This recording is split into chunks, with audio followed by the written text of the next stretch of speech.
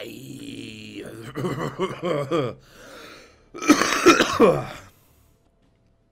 There, sheepdoggers, and welcome to Battlefield Gothic. We're going to be playing as the stinky, smelly Eldar, but I will make it up to you by also doing an Orc fleet video as well, because it's been I think it's been a little time since we've done it, so yeah, fuck it, let's do an Orc video as well today.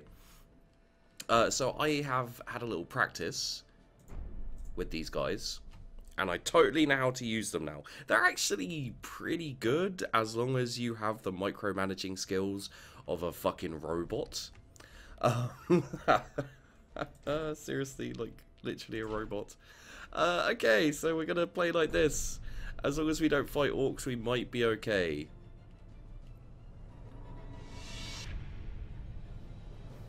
Literally a robot. And the reason why I'm not taking the other ships is because of... so I figured out a few things. Alright, so let's just put these guys down here like this. There you go. Okay, so this Prowl Torpedo Launcher, great. These Prowl Pulsars, not as great. They're alright, but you really need at least one ship with the shuriken cannons, because if you lose the Prowl Pulsars, you've only got the torpedo launchers left, and they're just, well, they're not the best. Interesting, we'll need this up, just to make sure we don't accidentally go through any things. Let's have that on automatic, and that on automatic. Let's, well, we'll hold that for some point. Basically, what the Eldar are great at is firing and is basically maneuvering and being a lot faster. Like you can use this now, and they won't be shown. That does nothing to show on the radar or anything like that. Okay, I'm not sure. Is this actually something? Yeah, this is something you can actually get knocked into. So let's go around like so. Move at full speed. There you go. Do we see any others? We don't see any others. I don't know what they are yet. Yes, Commander. But basically, okay, let's slow it down for a sec. The shields, this yellow bar, fill as you move. They negate shots. They don't, yeah, they basically, they negate shots. They don't actually, you know, go down when they're hit. So some of the shots won't get through. And the higher this bar is, the less shots get through, the more effective the shield is. Which means that to fight with the Eldar at their best, you need to always be moving them. Which, as you can imagine, seeing as all of their weapons are at the front, and if you have the front attack thing, they'll literally just stop and sit there. It's heavily aggravating. Wait, don't you have... yeah, you have... So let's use those. They do, however, have some really good front armor as well. There we go. Yes, Commander. And because of the amazing maneuverability of the Eldar, the filthy space elves, it's not all bad. Basically, I need you to go like that. Come on. There you go. So we're fighting against Imperials, and you can see here like the mass damage that this pulsar does. Let's go against that. Yes, we need you a little bit further over this way, please. Deck is already destroyed though, so that's great.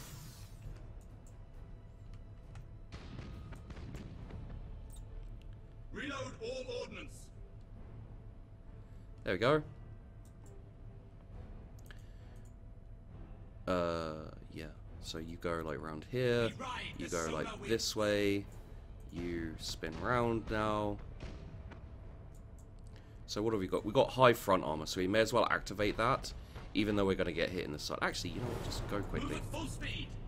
And you come around this way. Go like that and like that. So we need to keep moving.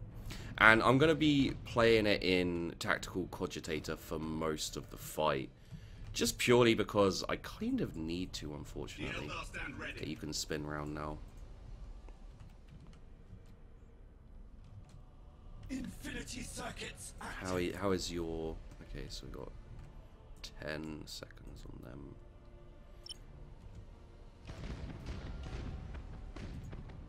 Setting sail. You actually speed up this way. This way. This way. There we go. And then just like around there, I guess. Kind of like there. You this way, this way, this way. Moving to that location. Okay. So we'll have the torpedoes any second. Kind of go this way for now. Because he's like turning around that way, I think. So you go to like here. So you fire the torpedoes, fire the laser. Like so. There you go. Yep. Setting sail. You get ready to fire your torpedoes. And your laser. Up there. And then you just go like that. And we'll hit up the laser. There you go. Pew, pew, pew. Pew. Wow, the torpedoes from the first... Oh, the torpedoes from the first one did hit it. But I think the torpedoes from the second are going to properly slam it. Oh, yeah. There we go. And we've destroyed it. Okay. Until the end. So you can see the yellow bar was emptying a little bit. So let's move around. We've got apparently one more, but there may be more than one more coming in. So how are we doing? We've lost a deck on this guy. Acknowledged. We have the pulsar things ready. But you can see, like, Move at full just speed. how quick the Eldar are. They're a little bit ridiculous at times. So, for some reason it feels a bit quieter. I have just been recording other things, so it might be that. The Okay, Eldar let's stand point ready. up like that. And fire. Let's point up like there. And... Okay, so you're going to go here and then As here. you wish. You're pretty much going to go up there, yeah. And then... he's actually kind of... Let's put it about there. And see how we do. Yes, Go. Commander. Okay. What we might do here is We that. have found the enemy. So go up this way. Let's see how... Oh, he is turning into it. So you're going to go up this way. Actually, let's go towards him. So I think I have a fair idea of the tactics. So we're going to have this on auto. We're going to have this on auto. Going to aim, of course, for the... And definitely aim for the shields with these guys, it seems. At your service. So we want to aim him up a little bit, like there. Fire. Want to aim him down a little bit, like there. And even more, maybe. We ride the solar Fire. winds. Okay, so basically what we want to do is we want to get past them. And you can see how much damage, like, just they really are, like, full-on glass cannons. You know, they do so much damage. Moving to that location. And we'll just get some boarding actions going. You can move this way. Can't speed up yet, but that's fine. The Eldar Come stand ready. round. Sorry, kind of go like that, I think. And then you can go this way. And as soon as it's ready... So we managed to cancel the warp, which is great. I think one tactic that is fairly decent is to, like, storm past them when your cooldowns are on cooldown. And you just go in for the full-on, like, warp hit. For the full-on boarding hit. And then you kind of, like, you know, stay going for as long as you can. And then, like, spin around, give them some damage when and as is possible. Yes, Commander. We obey.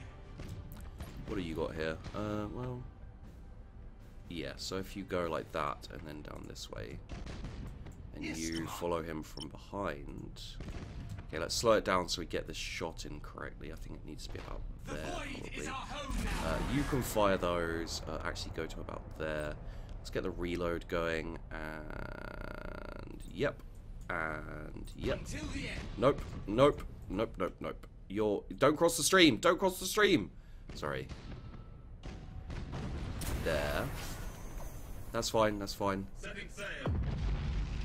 Ah, we got him. Okay, sweet. I don't think there's another one, as far as I know. We did hit our own ship, but he's fine. Luckily, even though we did ram him, we had our front shield armor up to like max, so it actually didn't do too much. And I think with that tactic, you can actually ram, but if you ram at all in other circumstances, your ship will lose at least half its life. It is not even slightly designed for ramming, and I can tell you that right now. It is just not at all. The couple of times I've gone up against Orks, they have destroyed me just purely because they're like, well, fuck it, let's ram. And it's like, oh, please don't. I was really enjoying the not ramming that you were doing of me. So I'm going to put the troop value up a little bit in these ships. Because I feel like those charge type situations are actually really good. I mean, the hull, improving the hull isn't that important. Damage done by Astro, don't care about that. Ship's hollow field, maximum chances to deny a hit. Probably that is the most deflecting. Reduces the penalty caused by the fragile attribute, setting it at 1.5 instead of 2. It's alright. Ship gains troop value against actions trying to cancel its webway. I mean, let's go with this for these two.